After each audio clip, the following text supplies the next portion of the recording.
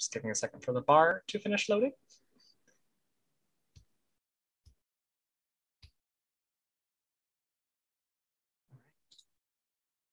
All right, looks good to everybody. Everybody can see this?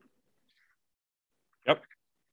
All right, I'm going to start the webinar in 3, 2, 1.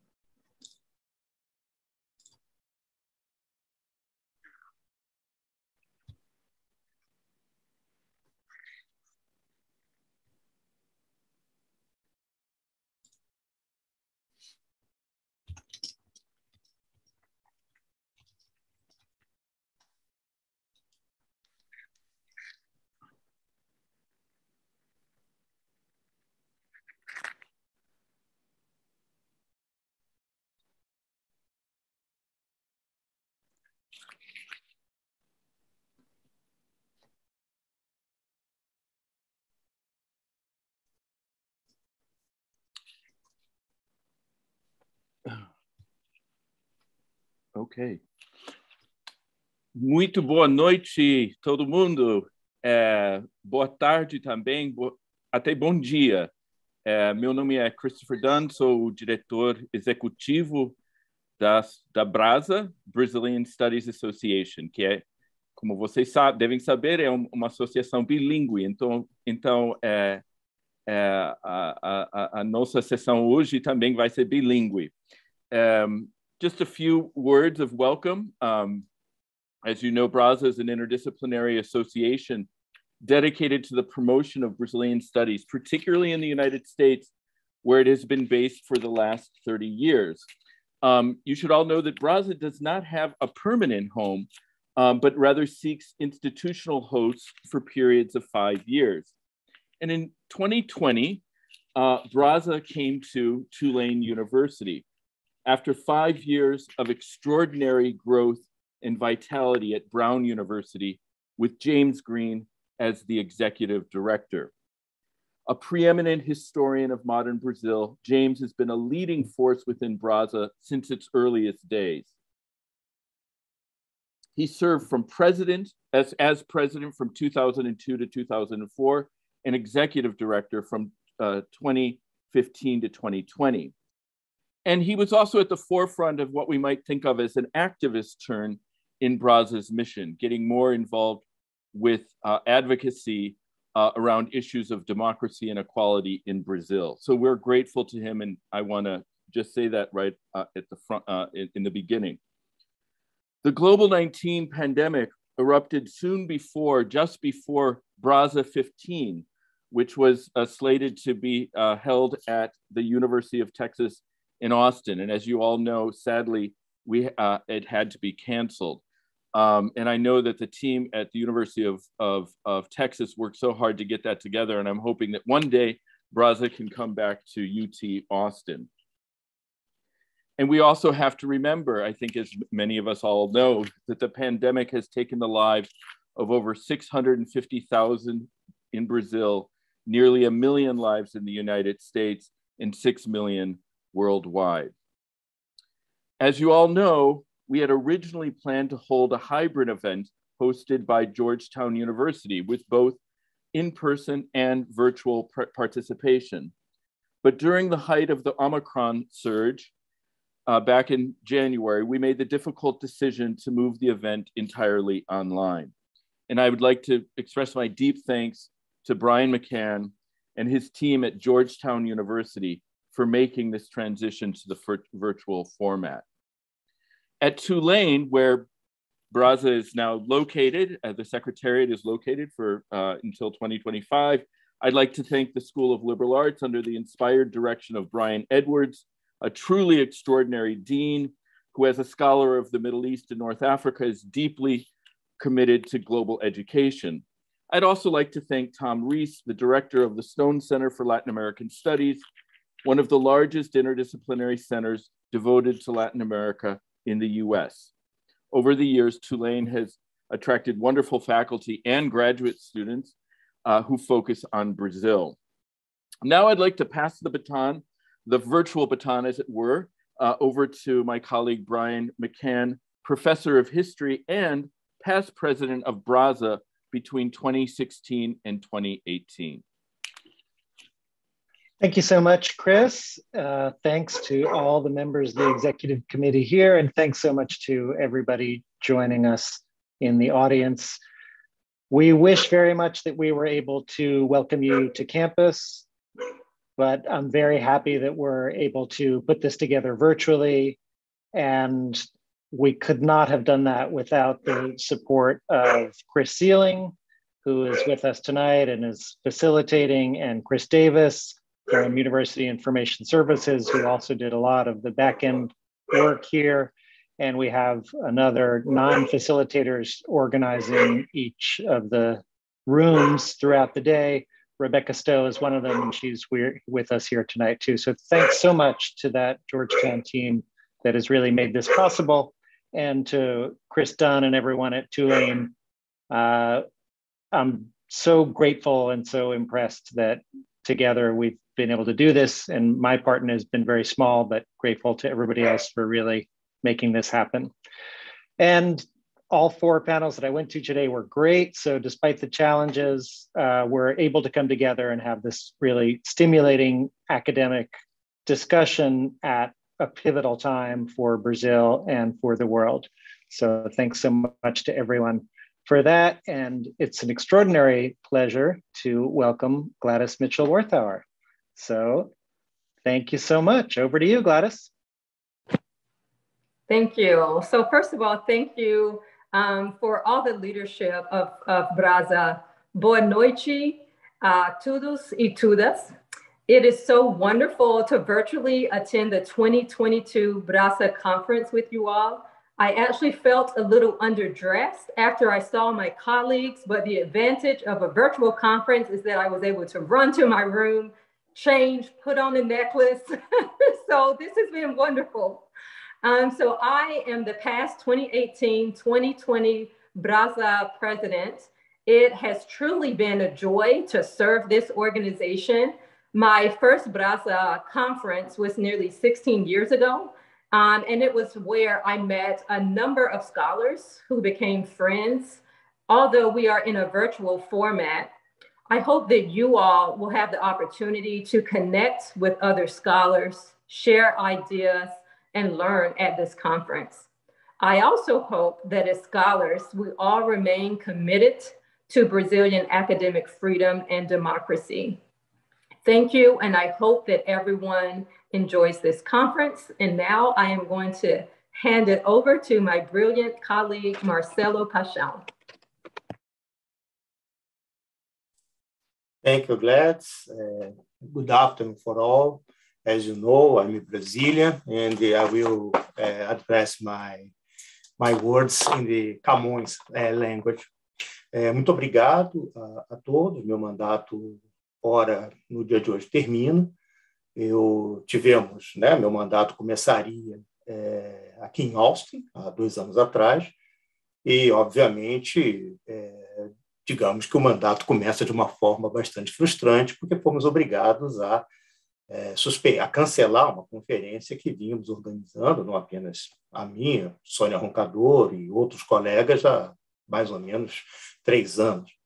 Então, portanto, foi muito frustrante, mas, por outro lado, durante os últimos 2 anos, aprendi muito com os meus colegas, foi um orgulho, creio, se meus registros não estão errados, eu fui o primeiro brasileiro a ser presidente da BRASA, o primeiro afro-brasileiro a ser presidente da BRASA, essa curiosa condição de ser um brasileiro brasilianista, e só encontrei amigos e amigas aqui dentro. Encontrei pessoas de um raro talento, de uma rara sensibilidade, e que permitiram que a missão institucional da BRASA pudesse seguir em frente. A primeira missão institucional da BRASA, que é de garantir, de promover a cooperação acadêmica, o intercâmbio científico com os nossos pares que estão trabalhando no Brasil. Essa é a nossa primeira missão e cumprimos com vivo talento. E também comentar a nossa dificuldade pelo momento que vivemos politicamente, não apenas uma pandemia, mas também todas as tentações autoritárias que cercam a sociedade brasileira e que cercam a sociedade de todo mundo, né? Estávamos há 2 anos atrás com uma pandemia, hoje estamos aqui cheirando já o cheirinho de enxofre de guerras, não apenas uma, várias pelo planeta, o Homo sapiens parece que não aprende muito com a sua própria experiência. Então, foi um período difícil, né? Apesar de ter sido um período de muito aprendizado, foi um período difícil e que cumprimos com a nossa devida dignidade, cumprimos com o nosso devido denodo. Gostaria de agradecer o Brian McCain, não apenas por organizar uma conferência em um ambiente tão difícil, mas foi o Brian que me fez o convite, uma simpática tarde aqui em Austin, para que eu me somasse ao comitê executivo e pensasse a sério em me candidatar à vice-presidência, à presidência da BRASA. Então, primeiramente, ao James Green, que vai ser um nome eterno para todos nós aqui que estamos reunidos.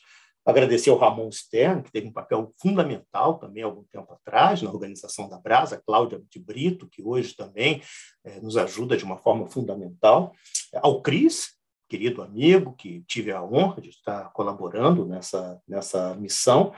Gladys, impossível, é difícil encontrar palavras para agradecê-la, para reconhecê-la, o brilhantismo e a elegância e o carinho todos, que eu acho que não apenas eu, Marcelo, mas que toda a instituição sente pela nossa antiga presidente.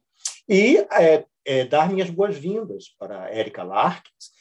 Seja bem-vinda, a família BRASA, a família executiva, comitê da BRASA te recebe de tapete vermelho estendido na porta, de braços abertos, e principalmente ao meu querido colega, nosso brilhante Sidney Chalhoub, que também é difícil encontrar adjetivos para qualificá-lo, um historiador que marcou tempo na historiografia brasileira, com livros que são, acho que, de leitura obrigatória. Eu, pelo menos, tenho aqui na minha estante seus livros e li com muito carinho, com muita atenção, principalmente o trabalho lá de Botequim, Visão de Liberdade. Nossa, que livros bonitos, Sidney. E seja bem-vindo, Sidney, para a presidência. Eu aqui encerro o meu trabalho, continuo como um dos officers, né, no meu período de 2 anos, mas aqui encerro o meu trabalho como presidente da BRASA, esperando ter cumprido com a devida lealdade, com o devido engajamento, essa missão que me foi confiada. Acima de tudo, eu só gostaria de agradecer também, mais do que todos, aos associados da Brazilian Studies Association, que um dia tiveram que votar no meu nome, confiaram no meu trabalho, confiaram no meu nome para seguir à frente dessa instituição, e eu espero ter retribuído da melhor maneira possível. Estaremos juntos. O meu trabalho termina por aqui, como presidente da instituição, e dou realmente minhas calorosas boas-vindas ao nosso futuro presidente, que eu sei que trará, com a sua qualidade acadêmica e pessoal, as melhores contribuições para o futuro da nossa instituição. Então, só para concluir aqui, tem aquela poesia muita gente nesse período tão difícil para a nossa instituição, muitos poderiam pensar, a BRASA vai ficar mais fraca depois de não ter conseguido organizar seu congresso em Austin. Não, pelo contrário, ela ficou mais forte, nós ficamos mais unidos.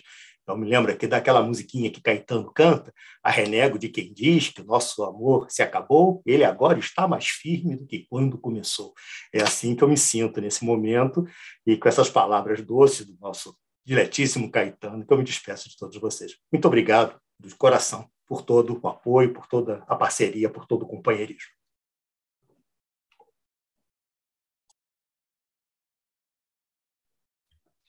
Posso eu agora já? Sim, eu gostaria de apresentar o Sidney Chalhoub. O Marcelo já fez uma grande homenagem, mas eu passo a palavra para Sidney. E, Sidney, eu queria só avisar que eu vou, durante sua fala, rapidamente, eu vou mostrar um slide que vai ser uma pequena interrupção. Vou interromper só um pouquinho. So, thank you all for being here. Welcome. Bem-vindos, bem-vindas, bem-vindes. Eu pensei em fazer um longo discurso inaugural como presidente da BRASA, mas aí eu lembrei de uma crônica do Machado de Assis, na série Bons Dias, publicada em 16 de setembro de 1888. O narrador comentava uma longuíssima peça de teatro a qual havia assistido e acabou chegando Vou lembrando de uma invenção recente, o fonógrafo, que foi o primeiro aparelho capaz de gravar vozes para a posterior reprodução. Então, esse narrador comenta, aspas, reparando bem, está aqui o remédio a um dos males que afligem o regime parlamentar, o abuso da palavra. Não é fácil, mas é possível. Basta fazer uma escolha de oradores, um grupo para cada assunto, por ordem. Os restantes confiariam ao fonógrafo os discursos que a geração futura escutaria. No ano de 1913, veja que estamos em 1988, por exemplo, abriam-se os fonógrafos, segundo as formalidades necessárias, e os nossos filhos ouviriam a própria voz de algum orador atual discutir o orçamento da Receita Geral do Império. Fecha aspas. É isso. Isso tudo para dizer que o assunto palpitante do meu discurso é o orçamento da BRASA. Mentira. Eu começo com Machado de Assis, com algo do que temos de melhor para expressar a minha honra e alegria em aceitar o desafio de presidir a Brazilian Studies Association. Por isso, em vez de discurso, lhes ofereço apenas 2 saudações. Em primeiro lugar, aos colegas das universidades públicas brasileiras, tantas e tantos entre nós, que têm enfrentado com determinação esses últimos anos de tragédia política no país. O modelo brasileiro de universidades públicas de ensino e pesquisa, financiadas quase inteiramente pelos contribuintes, com garantias constitucionais de autonomia didática e de pesquisa, é um patrimônio do país e da humanidade. Tenho certeza de que elas, em breve, voltarão a se expandir, tornando-se ainda mais públicas, mais acessíveis. Não custa lembrar que as primeiras categorias que saíram às ruas contra o atual governo brasileiro, no primeiro semestre de 2019, foram os professores e professoras, estudantes, funcionários e funcionárias das universidades e escolas de todo o país. Saíram às ruas em defesa da liberdade acadêmica, esse conceito hoje em dia quase subversivo.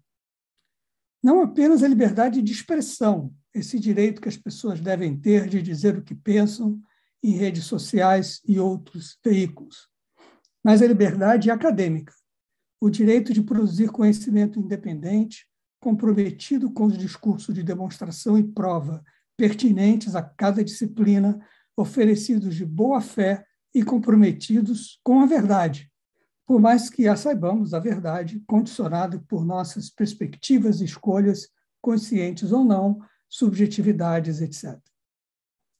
Produzir conhecimento nas humanidades, em ciências sociais, em história, virou ato de resistência política da mais alta importância. E a BRASA deve estar comprometida com o conhecimento como valor, produzido com rigor e em diálogo constante com as demandas da sociedade por justiça social.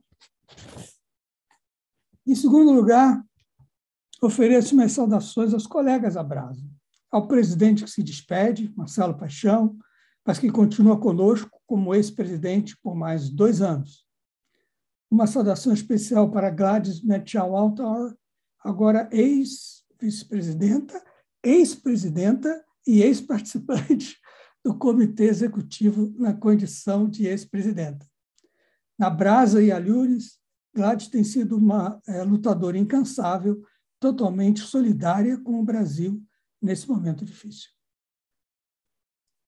Uma saudação muito especial aos colegas da University of Texas, Austin, que tiveram o congresso que havia organizado com tanta dedicação e carinho, cancelado em cima da hora devido ao início da pandemia em março de 2020. Obrigado a Brian McCann e a equipe de Georgetown, que se adaptou rapidamente às circunstâncias e nos oferece condições plenas para realizar esse congresso por via remota. Last but not least, obrigadíssimo a Christopher Dunn, nosso diretor executivo e sua equipe em Tulane, por todo o trabalho que realizou ao lado de colegas do Comitê Executivo para tornar possível o presente congresso. Agora vou embora antes que alguém me mostre um fonógrafo. E vamos à luta em defesa da democracia nas eleições deste ano, tanto no Brasil quanto nos Estados Unidos. Desejo um bom congresso a todos. The host of BRASA 2024 will be San Diego State University. So I call Erica Larkins, who is Associate Professor of Anthropology and Director of the Banner Stiefel Center for Brazilian Studies at San Diego State University. And she has just been elected BRASA's Vice President, which means that she will also be our president beginning in 2024. Erica, this screen is yours. Thank you so much. First, I just want to say on behalf of everyone at the Britt Boehner Stiefel Center for Brazilian Studies that worked to put together a proposal for hosting the conference, we're just so excited and grateful in the confidence of the executive committee for choosing us as host. The conference is a ways off, April 2024. We're really confident that we can be in person, and we're just so looking forward to having all of you here and really reconnecting. I know the virtual conferences are incredible in their own way, and this is no doubt going to be a really memorable one, but we're also really looking forward to being together in person and hugging our colleagues again. And so we're just so pleased that we can have you all here, and April in San Diego is lovely, so we're going to get planning a very memorable event. In terms of moving from that to my role as incoming vice president, again, I just want to say that I'm really looking forward to this opportunity. It's an amazing opportunity to be able to be in a leadership role in this organization, especially I think at this very interesting and critical time. And I feel really lucky to have some time to learn from Sydney as president, because I'm quite sure that his time is going to be really impactful for the organization. And of course, none of this would be possible without the really strong foundation that has been laid by past presidents, Marcelo, Gladys, and many, many others who I know are here and participating. So thank you, obrigada, to everyone. And I'm really looking forward to doing this work with you. I also have the great pleasure to begin our awards presentation. I served as the chair of our Roberto Reis Book Prize this year, together with colleagues Leila Lenin and Ed Teles, who was not able to be here with us. We've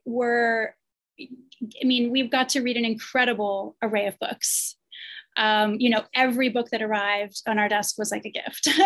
And so we had a really productive and interesting time as a committee. And it was just, I really appreciated so much the chance to really see BRASA for how its incredible interdisciplinary breadth. We read books from lots and lots of different disciplines, and we are going to award books from lots and lots of different disciplines. So I'd like to invite Leila now to begin the awards presentation. I think she's going to go first with our first one. Thank you, Erica. And I reiterate my thanks to everyone here, and I'm looking forward to coming to San Diego in April. And so the first book award, we're pleased to award the Roberto Reis Prize for a first book to Victoria Saramago for Fictional Environments, Mimesis, Deforestation and Development in Latin America. Fictional environments skillfully underscores literature's grounding and value for society via meticulous and insightful examination of how fictional works intervene in Latin American environments via imaginative practices and knowledge creation. Using a complex theoretical scaffolding, Fictional Environments brilliantly shows the importance of literature in generating conversations about threats to various environments in Brazil and more broadly the Americas, and how literary texts can inspire conservation efforts. Fictional environments is one of those exceptional texts that change the way one thinks about literature, the interface between the literary work and society, and the role that literary scholarship can play in thinking about and interacting with the world around us. Fictional environments will undoubtedly become a must-read reference for scholars dealing with Latin American environmental humanities and those studying Latin American literature more generally. Congratulations, Victoria.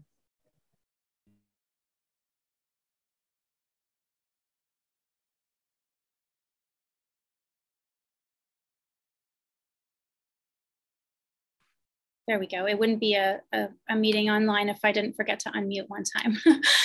We are pleased to award the Roberto Reis Prize for our first book to Case Watkins for Palm Oil Diaspora, Afro-Brazilian Landscapes and Economies on Bahia's Dende Coast. Palm oil diaspora is a relevant, analytically rigorous, and grounded in real people's experiences, representing the best of interdisciplinarity and Brazilian studies. Watkins uses a methodologically innovative combination of archival records, geospatial mapping, and ethnography to masterfully narrate the entanglements of geography, history, and social environments among Afro-Brazilians. His superb history and ethnography of this potent icon of the Afro-Brazilian diaspora is a perceptive analysis of the complexities underlying the relationship between Black communities, environments, and power. In particular, palm oil diaspora is an indispensable history for anyone interested in the movement of plants, peoples, and African knowledge systems in the Americas. So congratulations to Case. We are pleased to award the Roberto Reis Book Prize to Rafael Cardoso for his book, Modernity in Black and White, Art, Image, Race, and Identity in Brazil, 1890 to 1945. In this groundbreaking text, Cardoso provides an account of modern art and modernism in Brazil. Departing from previous studies, mostly restricted to the elite arenas of literature, fine arts, and architecture, this book situates cultural debates within the wider currents of Brazilian life. From the rise of the first favelas in the 1890s and 1900s to the creation of samba and modern carnival over the 1910s and 1920s, and tracking the expansion of mass media and graphic design into the 1930s and 1940s. Cardoso deftly foregrounds aspects of urban popular culture that have been systematically overlooked. Against this backdrop, Cardoso provides a compelling rereading of anthropophagia and other modernist currents, locating them within a broader field of cultural modernization. In sum, combining extensive research with close readings of a range of visual cultural production, the volume brings to light a rich archive of art and images in a compellingly written text, accessible across disciplines. Parabéns to Dr. Cardoso for his excellent achievement.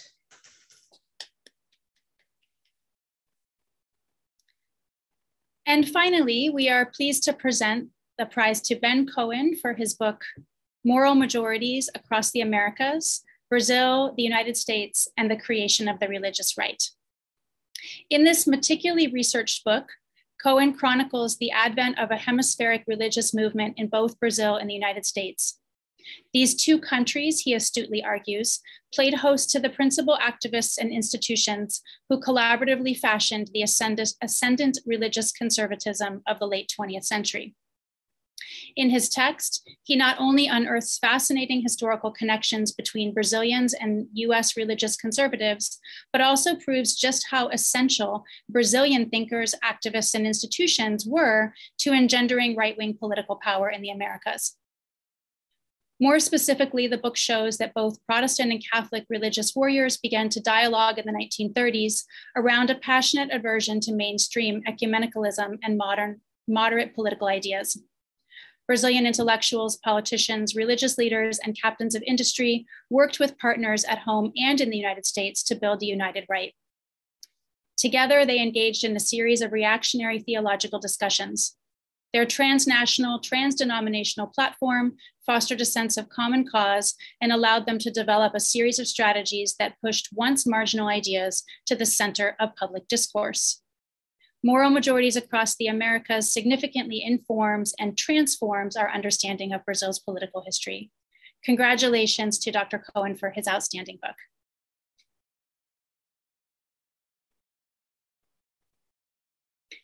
And I would like to now invite colleagues Sonia Roncador and Carolina Helena Timoteo de Oliveira to present more of our awards. Thank you. On behalf of the Biz and Tolman Prize Committee that I served as chair and counted on Sonia Roncador, Inaí Lopes dos Santos, and Andrew Janus, I announce the Tolman Award winners. Adriana Tolentino Souza, doutoranda em Educação na Universidade de São Paulo. O título do projeto, Eu Sou Tudo que Eles Não Esperavam. Sua pesquisa reflete sobre a experiência de mulheres negras nas relações de trabalho e sua pesquisa que gozam de função de privilégio social, notadamente nos campos de direito, engenharia e da medicina. Parabéns, Adriana. Giovanni Santos, PhD student in Latin American Studies at Tulane University. The project title, Bola Sete and the Legacy of Misinterpretation in Bossa Nova, a story of racism, narrative building, and the cultural cancellation. His research contributes to the narrative of Bossa Nova's history, opposing to the culture of erasure, by recognizing its Black roots and Black artists, challenging the assumptions of the genre as colorblind and apolitical. Parabéns, Giovanni. Juliana Siqueira Franco, PhD student in philosophy na Universidade Estadual de Campinas. The project title, Gida de Mello e Souza on Anita Malfatti, Challenges of a Woman Artist in the First Phase of Brazilian Modernism. Her research explores Gida de Mello e Souza's aesthetic thought by studying an excerpt from her essay on visual arts of the first modernism of São Paulo, vanguarda e nacionalismo na década de 1920. Parabéns, Juliana. João Batista Gregor, PhD candidate in history at the University of Kansas. Project title, The Forgotten Voices of Democracy, Black Political Activism Under Brazil's Military Rule. His research focuses on demonstrating that the Brazilian Black movement should be recognized as one of the civil rights groups that call for the end of authoritarian regime in Brazil. Thank you for the applications, amazing projects, and congratulations to all the winners. Now, Sonia is going to announce the BIS winners. Okay. It was a real pleasure to read so many strong projects this year. Unfortunately, we had money only for 3, and now I will present briefly the winners of the BRIS prize. The first one is Paula Costa Nunes de Carvalho, a PhD student in sociology at USP, Universidade de São Paulo, and her project title is Geopolitics of Brazilian Music, Transits of Brazilian Artists in and Out of the Country in the 1960s and 70s. Carvalho's research proposes to map and unpack Brazilian musicians' personal, political, and material circumstances of immigration to the US in the 60s and 70s. Parabéns, Paula.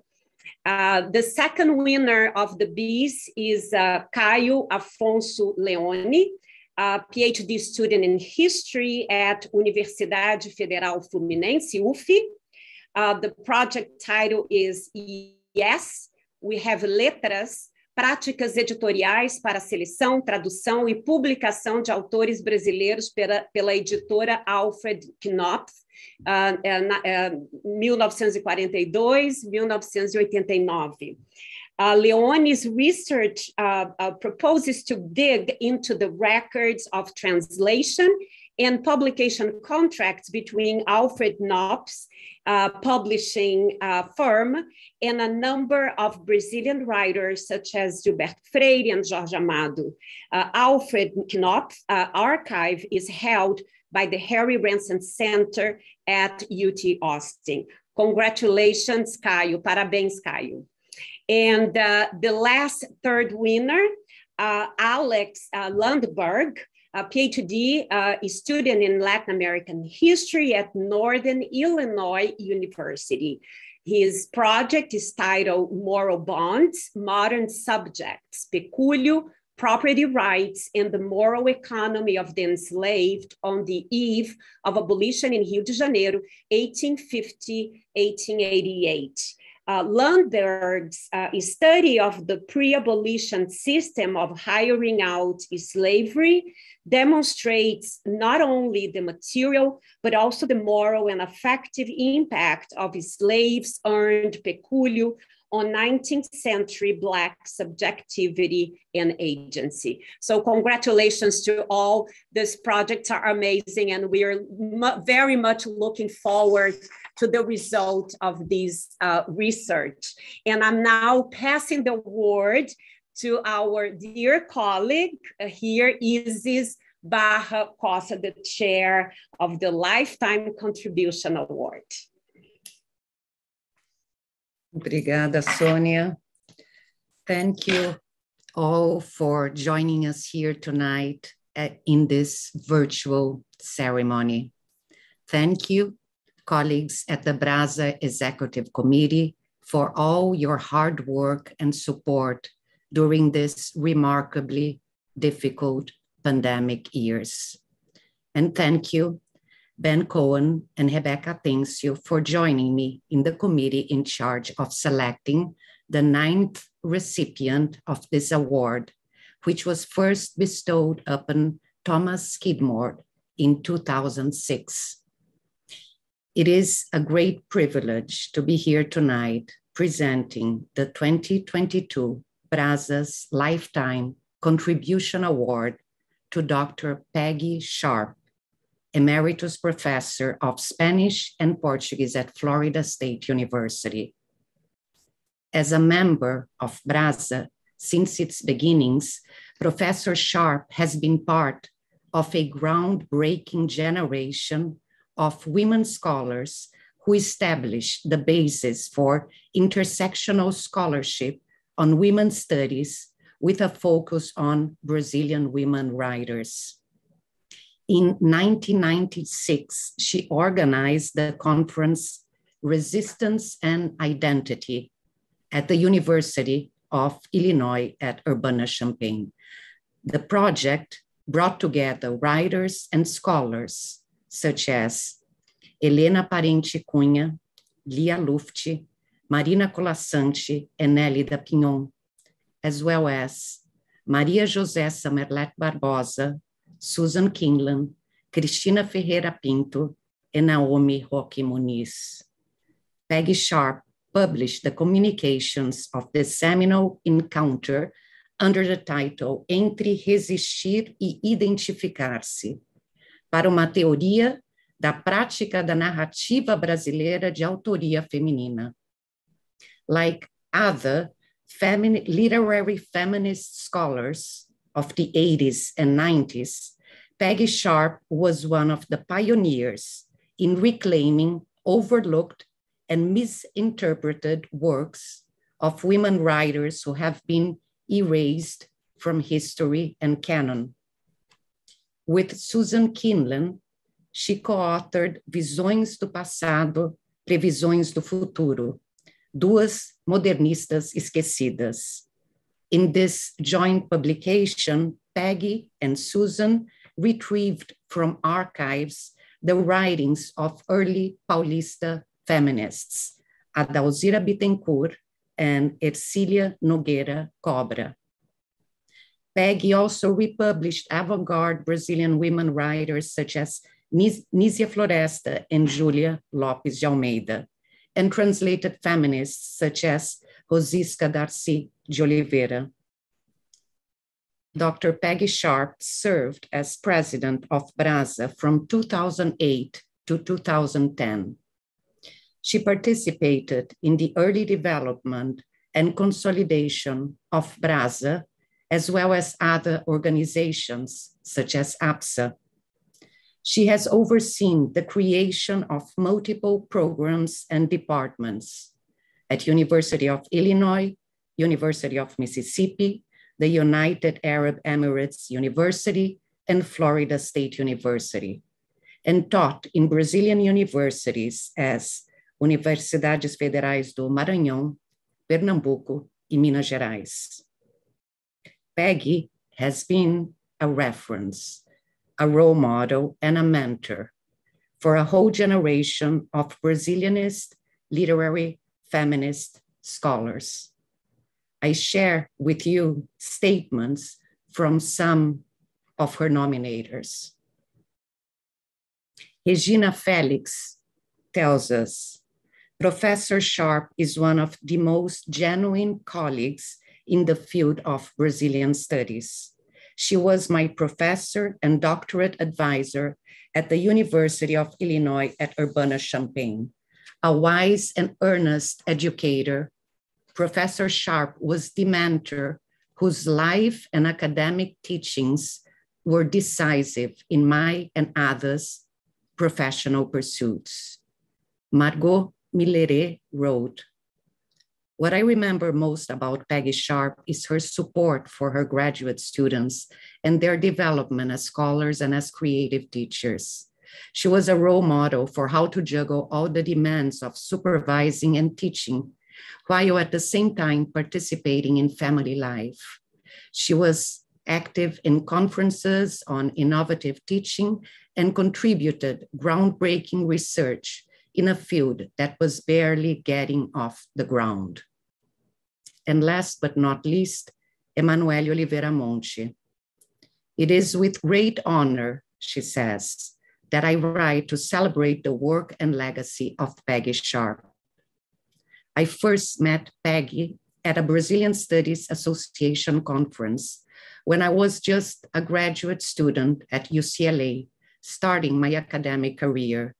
She could have ignored me, this starting graduate student who had good but unpolished ideas on race and race relations in Brazil.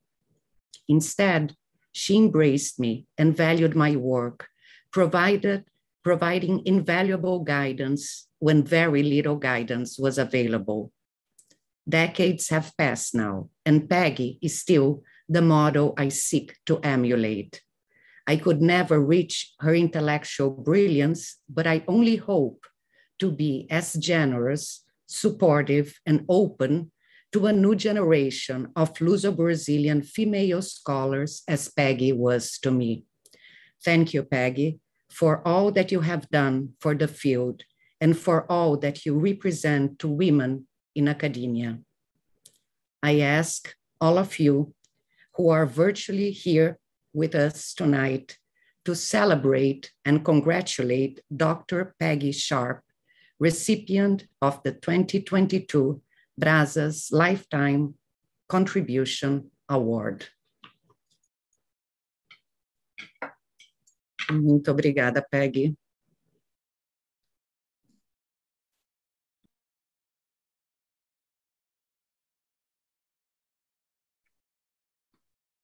Okay.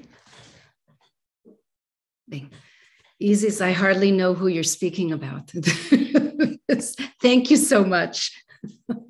Boa tarde, boa noite, ou possivelmente até bom dia, depending on where you're located at this moment. It was a complete surprise, as well as an indescribable pleasure, to receive Professor Dunn's email last week with the news about the Lifetime Contribution Award. So first, I'd like to express my heartfelt appreciation to the colleagues who submitted the nomination and to the committee for its reflection and munificence. As I contemplated what to say this evening, I mulled over the why I became interested in Brazil so long ago, and how that interest led me to an academic career that focused primarily on Brazilian studies.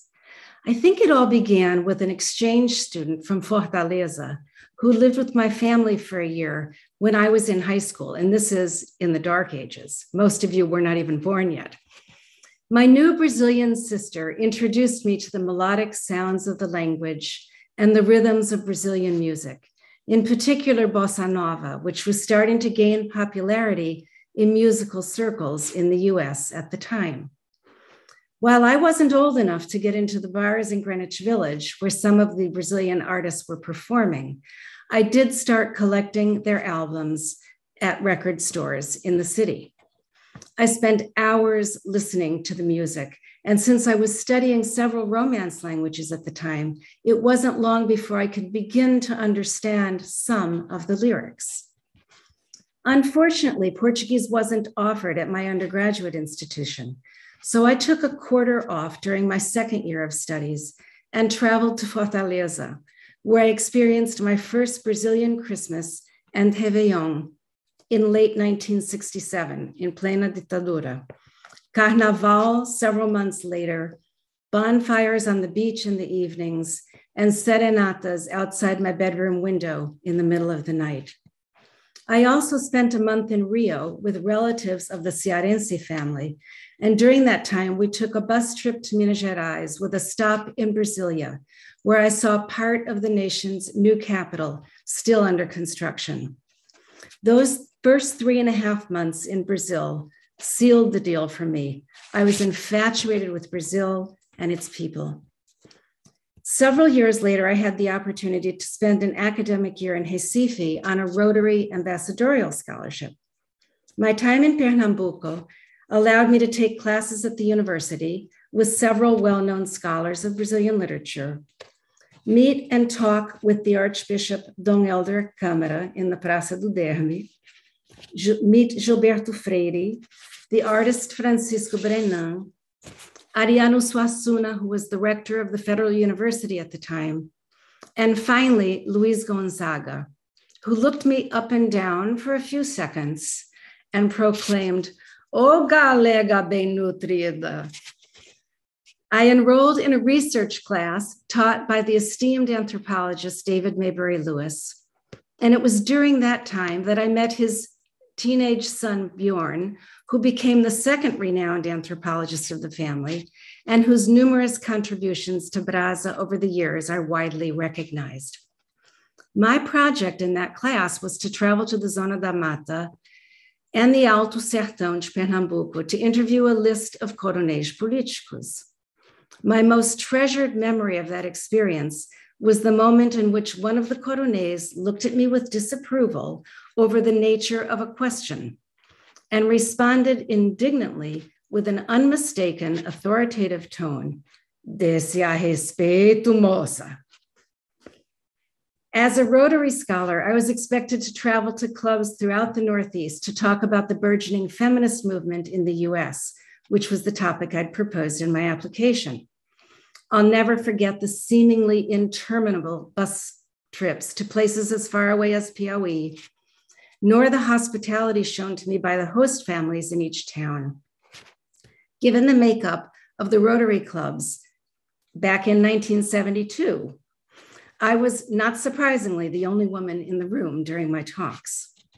Fortunately, the debates were lively and even humorous at times, but the Rotarians set me straight on the subject of feminism taking off in Brazil. While women were esteemed and even revered for their role in the family, highly respected for their contributions to education, the law, and business, there was no ground for a social or ideological movement to promote women's status in Brazilian society.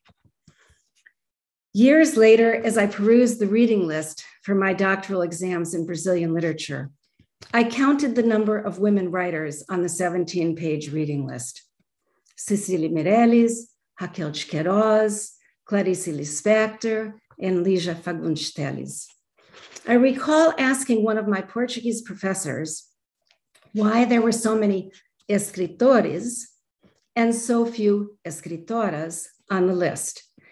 Now, this is during binary times, so this is in the 70s. And I was duly informed that there were very few women writers of merit, and most of their work had no impact in literary circles.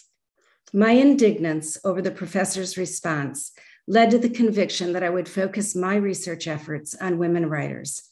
I knew they were out there and that they deserved to be read, and the rest is history. The past decades have been action-packed and adventurous, filled with travel and professional challenges I never envisioned when I started out on this path. The opportunities to collaborate with so many bright, creative, generous, and accomplished scholars, writers, and translators in the US and Brazil have taught me so much about the artistic process and its many guises. The graduate students I've been fortunate enough to work with are now teachers and scholars with outstanding careers at institutions in various countries. And I prize the friendships and intellectual discourse we've developed over the years. My undergrads have kept me current on social conventions among the young, and more recently, the art of body ornamentation. And I'm amazed at the many ways they've incorporated their interest in Brazil into their careers and personal lives. I've also relished taking students to study abroad in Brazil over the years, watching them attempt to dance the xaxá at local forrós, supervising their piranha fishing trips in Amazonian waters with local guides, glimpsing their excitement as they observed water go down the drain counterclockwise, or their curiosity as they observed sloths moving slowly along a branch on treks through the Selva Amazonica. Enfim, witnessing them fall in love with the Brazilian language and people. All these experiences have filled my heart. I wouldn't have had it any other way, and I'm grateful for this moment of acknowledgement from my colleagues. At the end of the day, your recognition has made each and every struggle along the way worthwhile. Thank you for honoring me with this award. And since I'm speaking to you from Lisbon tonight, I'd like to raise a glass of fine Portuguese wine to a thought-provoking and inspiring conference. Thank you. Quem me dera ter uma taça de vinho também para te acompanhar. Parabéns, Peggy. Fico muito feliz. Muito obrigado. Thank you so much for your contributions. And as I said to you privately, you know, we're also disappointed that we couldn't get together in Washington, D.C., but that we're committed to bringing you over to San Diego in 2024. And by that time, we'll have another, you know, recipient, but we want to at least have the opportunity to honor you in person at that event. But thank you for joining us virtually. And that was a beautiful acceptance speech, if you will. And it really gave us a great sense of the field, the history of the field, particularly in literary studies, and your role in really redefining and changing it. So thank you for everything. All right, so moving on, I think we're doing great for time, but I want to, at this time, talk a little bit about the sort of administrative structure of BRASA, which depends heavily on an executive committee with members based in the US and Brazil. But I should also note that scholars based elsewhere in the world are also eligible to stand for election in this committee. So if you're interested in getting more involved in BRASA, as I hope you are, please consider that. We're always looking for people who are engaged and interested in building the association. And as executive director, I can attest to the key role of EC members in providing advice, heading up committees, and helping to build the organization. I mean, and some of these committees, as pleasurable as they are, as Erica mentioned, are very time-consuming as well. Reading all of those books and then deciding which ones are the merit the Roberto Reis Prize. These are you know, these are tasks that take quite a bit of dedication, and I just want to say I'm so appreciative to those who took, you know, on those roles within the executive committee. So what I'd like to do at this point, and this is going to also illustrate to you a little bit how the executive committee works. So I'm going to share my screen again and show you here start with the the BRASA EC that served for 4 years, and their terms are ending right now. And I just want to acknowledge those who have been so active in the last 4 years whose term is ending, but of course they're going to still, I hope, remain very active within the organization. Inés Dorado, Leila Lenin, and Marcia Lima. Thank you very much. Muito obrigado. Tiana Pachel, Patricia Pinho, and Sonia Roncador.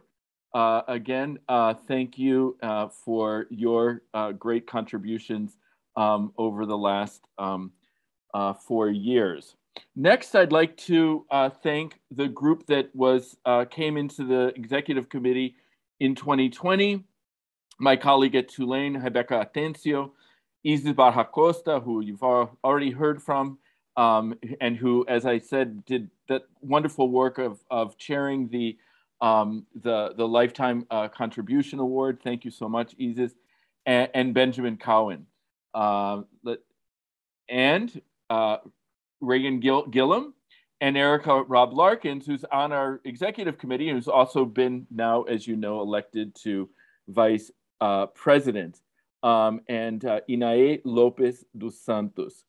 So thank you all so much for your service, and I'm very pleased that you'll be continuing on for the next 2 years. And finally, let me see here. I got the new members of the executive committee that I want to congratulate for their being elected. We have Amy Chaskell of Columbia University, Ana Paulina Lee, also of Columbia, Ocasio Octovo from Florida International University, Flávia Rios, Universidade Federal Fluminense, Aldair Rodrigues, Universidade Estadual de Campinas, Rebecca Tarlau, I have a hard time switching between Portuguese and English pronunciation, from Penn State, and Rubia Valente from Baruch College. And we're just delighted to welcome these new members to the EC. Their terms essentially start right now as we start thinking about some of the objectives and goals for BRASA for the next, for the future, and certainly for the next 2 years as we plan our very exciting Congress, the 17th Congress in San Diego. And finally, I would be remiss without, and Marcelo delivered a beautiful homage to Gladys, as did several others, but I want to express my personal thanks, and really on behalf of all of the Brazilian Studies Association, to Gladys Mitchell-Wachter, Associate Professor and Department Chair of African and African Diaspora Studies at the University of Wisconsin in Milwaukee. She's now served as Vice President, President, and past President of BRASA for the last 6 years. This is something, administrative structure that I think works very well in BRASA. It really helps with basically with continuity to have someone serve first as VP and then sort of accede to the presidency and then stay on the executive committee as past president, which is always so helpful.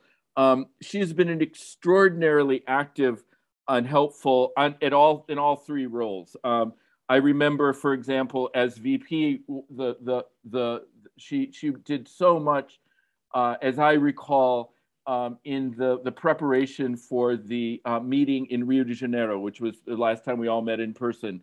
And then as president, she really brought in a lot of new people into the organization. And as past president, I can tell you these last 2 years have been challenging for all the reasons that we know. And she's been so helpful to all of us. And frequently I turn to her guidance and wisdom. At the same time, it's important to recognize, as others have during this session today, has remained extremely committed to social justice and equality in Brazil, combining her academic commitments and her support for democracy in Brazil. So I just want to thank you, Gladys. There you are. Thank you so much for everything. And I just want to say, you know, we really, even though you're rotating off the past presidency and you're very much involved in other academic organizations and your own research and teaching, I hope that we can continue to count on you, and we'll see you at BRASA 2024. So thank you again. Muito obrigado. And okay, one more share screen. I would like to also thank someone who's not here. I think she's gone home already, but Claudia de Brito, for those of you who don't know her, we know her around here at Tulane very well. She's been the executive secretary of the Department of Spanish and Portuguese for over 20 years. And now she's serving as the administrative director. And she's absolutely wonderful. And I just wanted to thank Claudia for all of her assistance with the Congress and BRASA in general. I feel like I've missed something, and I got to go back here. I did miss something. I just noticed this. I'm so sorry. I missed a whole slide of EC members, and I really apologize. Fábio de Sá Silva, Vitória Saramago, and Carolina Timóteo de Oliveira. And the reason it occurred to me was that I wanted to say something special about Carolina, who's a graduate student here at Tulane University in Latin American Studies, and who's also been a wonderful help as the editor of the BRASA Digest. And she gets that out every week. So thank you so much. And my apologies to the three of you for somehow missing that slide. Did I miss any other slides? Why don't we review them all to make sure? And thanks to all of those on the EC, and congratulations to the new members coming in. And there's Cláudia. So finally, I would like to, vou passar a palavra agora para Márcia Lima, que é professora do Departamento de Sociologia da Faculdade de Filosofia, Letras e Ciências Humanas da Universidade de São Paulo. E eu queria notar que Márcia tem sido também assim, uma participante do comitê executivo muito engajada. E eu gostaria, pessoalmente, Márcia, e em nome da BRASA, agradecer a você por tudo que tem feito para a BRASA ao longo dos anos que você passou no comitê executivo. Obrigada, boa noite a todos, todas, todes. É um enorme prazer estar aqui com vocês. Eu queria agradecer muito vocês a oportunidade de participar desse comitê. Eu participei de 3 diferentes momentos, 3 bancas diferentes, processos seletivos de prêmios, organizar o encontro desse ano.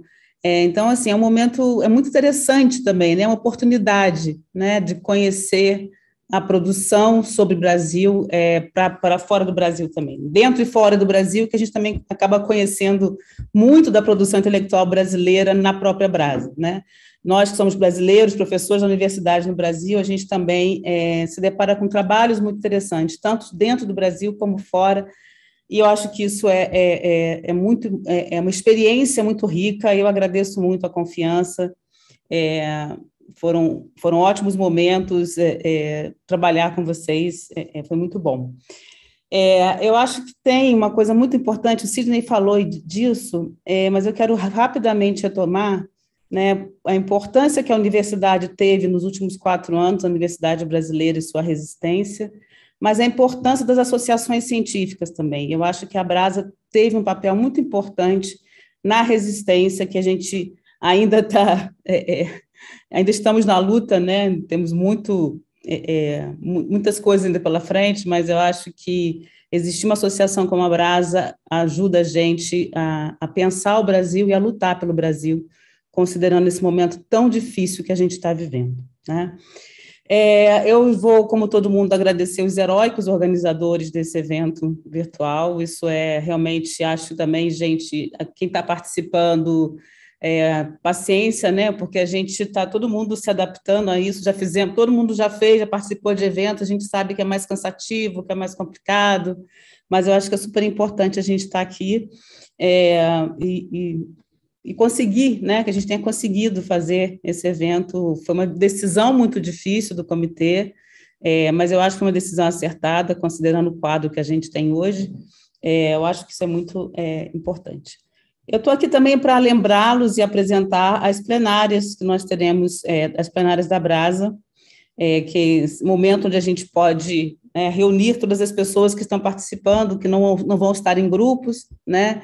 E foi difícil para o comitê também decidir, né? O Brasil tem tantas as questões nesse momento que a gente teria que tomar uma decisão sobre as questões mais prementes para trazer para esse debate, né? Então, a diretoria e o comitê executivo, a gente optou por dois grandes temas sobre o Brasil. O primeiro, né, a primeira plenária, que vai acontecer amanhã, sobre ações afirmativas e o acesso ao ensino superior no Brasil, um balanço das duas últimas décadas. O tema foi escolhido muito em virtude dos 10 anos da Lei 12.711, que é a lei que instituiu as cotas nas universidades brasileiras, e que revolucionou, podemos dizer, o perfil discente da universidade no Brasil. Esse é um tema muito importante da nossa agenda. A gente tem feito pesquisa sobre isso, mas também é um tema que a gente tem que não só pesquisar, mas também militar academicamente para que as coisas aconteçam no Brasil. E esse tema, a gente está também vivendo uma narrativa sobre os 10 anos da lei no debate público muito difícil, que é a ideia de que as cotas terminam, que elas têm que ser prorrogadas, né? Ou seja, não existe na lei nada que indique o fim da lei. Os 10 anos é para propor uma revisão da lei, que pode ou não ser feita. Então, acho que é importante a gente chamar atenção para essa questão e trazer também uma discussão. Também estão tendo painéis falando das ações afirmativas, é um tema muito estudado no Brasil e fora do Brasil, e eu acho que a gente vai ter uma boa conversa amanhã sobre esse painel, onde eu estarei presente com 2 colegas, Luiz Augusto Campos, do IESP, UERJ, e o Adriano Sienkiewicz, que é pesquisador do INEP, e que fez um excelente trabalho sobre... Ele acabou de defender a tese com dados que ele teve acesso via INEP, que são muito importantes para a gente entender o que está acontecendo no Brasil hoje, né? E a segunda plenária é de um tema muito esperado por todos nós, né? De muitas maneiras, há 4 anos a gente espera poder falar das eleições no Brasil, né? Terminar esse momento, esse pesadelo, mas, ao mesmo tempo, a gente sabe que não é fácil, né? Discutir eleições e democracia, neste contexto, eu acho que a gente está diante de um ano eleitoral muito atípico no Brasil, não apenas pelo fim de um ciclo, né? Esperamos um fim de um ciclo de um governo de muitos retrocessos, mas também de um governo que não valoriza a democracia, né? Um governo eleito que põe em xeque a própria democracia. Então, acho que é muito importante que a gente se dedique a pensar, né, como intelectuais, como acadêmicos, como pesquisadores voltados para entender o Brasil, o sentido da democracia e eleições no Brasil. E aí nós teremos o Sidney Chalub, né, organizando a sessão, e temos como convidados a Débora Diniz, a professora Débora Diniz, da Foz Feminista, o professor Fábio de Sá e Silva, da Universidade de Oklahoma, e o professor José Murilo de Carvalho. O moderador será o Brian McKen. Acho que a gente tem 2 oportunidades, né, além dos painéis, né, que já estão acontecendo, das atividades que estão acontecendo nos grupos. Eu acho que esse é um momento muito importante para a gente discutir questões muito importantes da agenda intelectual e da agenda política do Brasil, e é realmente um enorme desafio pensar essas 2 agendas, né? Pensar a agenda da inclusão racial e a agenda da democracia, e lembrando que democracia também onde, como tem, né, a nossa... Não existe democracia se tem racismo, né? Então, acho que também a gente acaba juntando essas pautas sobre a inclusão racial e sobre a democracia. Também é uma eleição muito importante, que vai ser a primeira eleição federal, né, onde o TSE mudou a lei em relação aos recursos para candidatos negros. Então, estamos vivendo realmente momentos no Brasil muito tensos, de muita transformação, e isso não poderia ficar fora da agenda da BRASA. Acho que é isso. Muito obrigado, Márcia. Eu tenho certeza que as sessões plenárias vão ser muito interessantes, e eu agradeço a você e a Sydney por terem organizado estas sessões. E, mais uma vez, muito obrigado por sua participação na BRASA ao longo desses 4 anos, e eu espero que continuem a ser um elo, né, entre a intelectualidade brasileira e a nossa e também os militantes e a nossa organização, a BRASA, e que espero revê-la em San Diego em Estarei lá. 2024. Eu acho que é só isso. Gente, eu não sei se estou esquecendo alguma coisa. Se alguém quiser falar, temos ainda 15 minutos. Fizemos muito bem. Ninguém falou demais. Seguimos as ordens de Machado de Assis. Sydney, se você quiser lembrar sua sessão maravilhosa, que vai ser no sábado, não é? Sobre Machado. Não é isso? Então... Sim, mas acho que tá bom, Cris. A gente pode tomar um vinho mais cedo. Vamos tomar um vinho com Peggy. Peggy, quem nos dera estar aí com você, tomando uma taça de vinho. Pois é, já é quase de madrugada aqui. Já é quase de madrugada. Ok. Muito Preciso bem. fazer um congresso da BRASA aqui em Lisboa agora. Isso! É uma coisa... Olha, se já tivemos congresso da BRASA em Londres, por que não Essa é uma ideia brilhante. Essa é uma ideia brilhante. Eu também acho. Vem para cá. Então, já temos assim uma proposta. E Peggy, você pode ser a organizadora, não é? Não. Estou brincando, mas é uma ótima ideia. Uma ótima ideia. Vamos pensar nisso. Mas agora é San Diego 2024. Não, ainda estamos no espaço virtual sediado em Georgetown por mais 2 dias. Hoje foi ótimo. Eu também assisti vários painéis, assim, meio entrando e saindo, mas eu vi muita coisa interessante e eu tenho certeza que os próximos 2 dias vão ser maravilhosos. Muito obrigado e até amanhã.